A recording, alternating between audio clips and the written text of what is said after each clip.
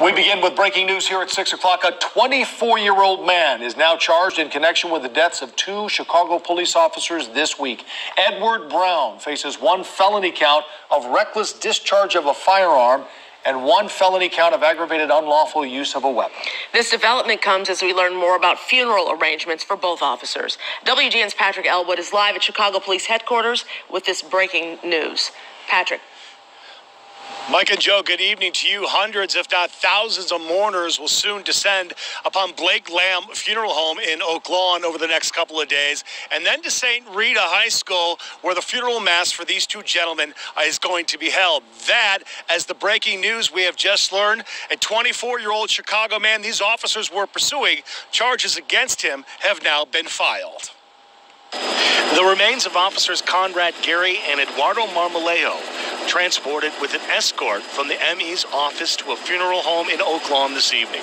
It's been 2 days since they were struck and killed by a train near 103rd and Cottage Grove. By way of body cam footage, CPD investigators have learned while pursuing a suspect in connection with a report of shots fired, they were aware of the train heading north. They were unaware of the express train heading southbound behind them that fatally struck them.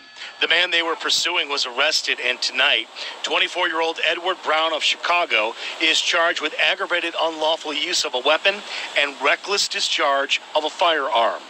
Earlier today, word of funeral arrangements came. Officer Gary, who is survived by a wife and 6-month-old daughter, his wake will be held Thursday at Blake Lamb Funeral Home in Oak Lawn between 3 and 9 p.m. Funeral services will be 9:30 a.m. Friday at St. Rita of Cassia Shrine at 77th and Western.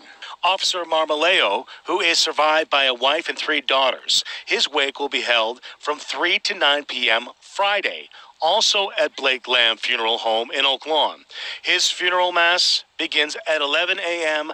as well Saturday at St. Rita of Cassia Shrine. Late this afternoon, the Chicago Police Memorial Foundation telling us that it delivered $60,000 checks to each of these officers' families. But the headline, at this hour, that 24-year-old man, Edward Brown, charged. He'll be in bond court tomorrow at noon. Reporting from police headquarters at 35th and Michigan, Patrick Elwood, WGN News. Back to you guys in the studio. Patrick, thank you very much. We have a bit more on this, too. Loved ones have created separate GoFundMe accounts for officers Eduardo Marmolejo and Conrad Gary. They've been verified by GoFundMe officials. Stay with WGN News for continuing coverage. You can follow developments on WGNTV.com and the WGN mobile app.